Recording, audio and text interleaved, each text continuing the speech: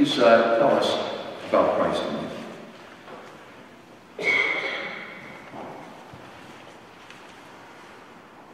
If I did not know Christ through my life, I would be confused. With God, He guides me where I need to be.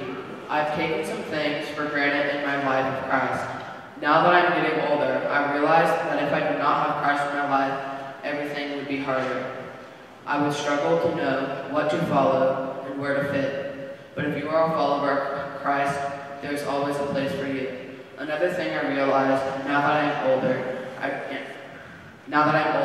I realize how powerful God is, and the stuff He has done for us, and the stuff He did for us. There is a list not long enough for the stuff He does for us. Out of everything, He believes in us. He sent down His only Son that died for us and forgave our sins.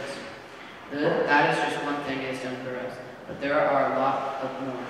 If you think about it, let's say I sin 100 times a week. That is 5,200 sins in a year.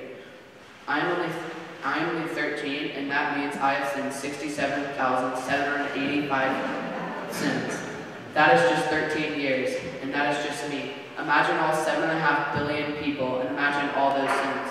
I typed it in and tried to figure out a number, and it gave me a number that I couldn't even read. Tonight, I had to pick a verse. There was a list I could choose from, but none of them really stood out to me. So I looked online, I looked through the Bible, and I couldn't really find one that I 100% knew was the one. But then I finally came across this one, and I think this one really represents the purpose of why we are following God and everyone who is a believer in Christ, God, Christ, and the Holy Spirit. 1 Corinthians 9:24-27. Do you know that in a race all runners run, but only one gets a prize? Run in such a way as to get the prize. Everyone who competes in the race goes into strict training.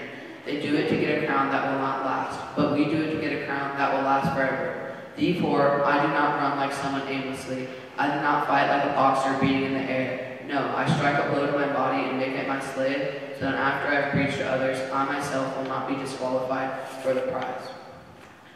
All the things God has given me to stand out. The first one is confidence in death, not just for me, but for other people and loved ones. My grandfather passed away almost 2 years ago, and it was sad and despairing at that time, but I knew in the back of my mind that he was in heaven, and he had been saved by Jesus Christ and our Lord and Savior. If I did not have Christ to give me the confidence in death I needed at that time, I would have struggled and struggled. One thing I cannot imagine is the pain that people go through who are not followers of Christ. After they lost a loved one, they must be at a loss, not knowing what to do, and not knowing what to follow. The second thing goes with my first one, confidence in death. My second one is freedom to fear. If there's a chance, if something bad happens, I'm not worried. I'm worried like everyone else, but there are differences from followers of God and followers and people who don't believe in God. If they fall down, they do not look towards God to get help, but they struggle to get themselves up. When I fall down, I look to God to get help, and He helps me back up. Thank you, Kayden. Thank you so much. Let's thank God.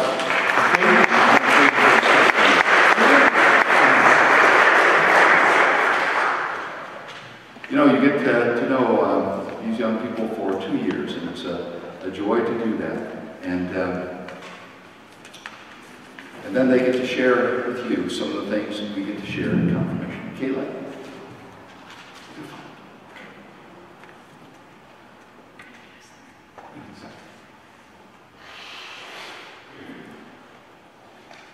In one point in my life, I was in a bad situation.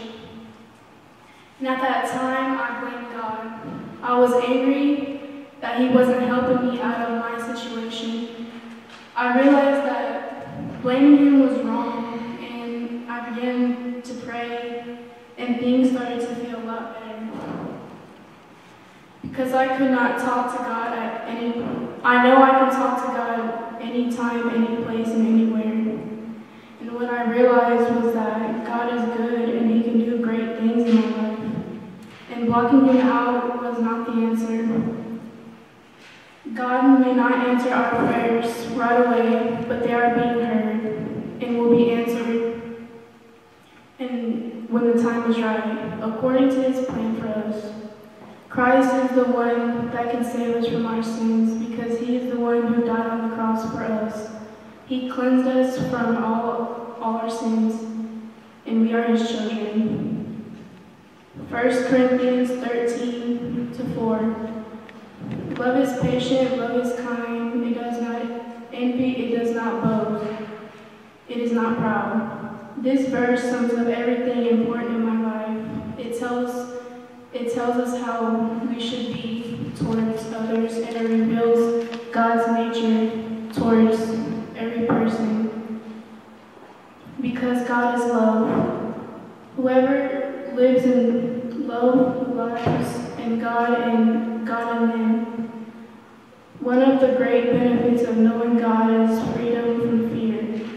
Whenever I am scared, I know Jesus is with me. I can pray to him and he will get me through my fear. Knowing God is a big part of my life because he brought me through so much. And I am here today because of him.